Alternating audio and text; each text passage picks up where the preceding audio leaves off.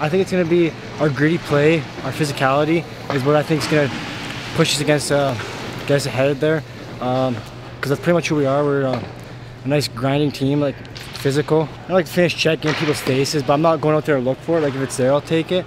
But you know, I like to be in your face kind of hockey. He goes hard, and there's not another guy that he has no quit in him. And it says it's just something about him. He's been like that since a kid. You just open the gate out, he goes hard for 45 seconds, and you never have to tell much, eh? Like he follows the game plan pretty closely, and with his his work ethic is second to none. You want to end up in the top four, and you got to use guys like that. And you got to use your bench wisely those 5 days.